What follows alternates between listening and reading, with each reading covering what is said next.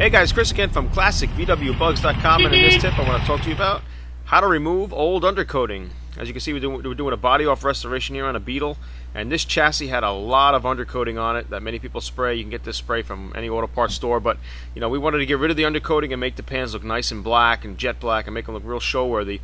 So we've been chipping away and getting all the undercoating off on this chassis, and the way we usually do it is with a gas acetylene tank with a torch end on it that you can pick up from any gas supplier.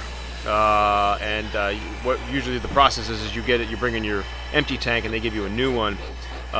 Basically we torch up and heat up the undercoating so it gets nice and soft, and then we just basically scrape it off. So once it gets nice and soft like mud, you will need good ventilation with this. This does start to stink when you do scrape this stuff off, so be sure you're in a well ventilated area or wear a respirator. This stuff will start to flake on the floor, and you notice people will put it on the floor pans, inside the fenders, wheel wells, that sort of thing, and we like to clean this stuff off. But you're going to need some gloves, a respirator like I said, and some of these good scrape blades, putty blades, whatever you call them, to scratch off the old undercoating.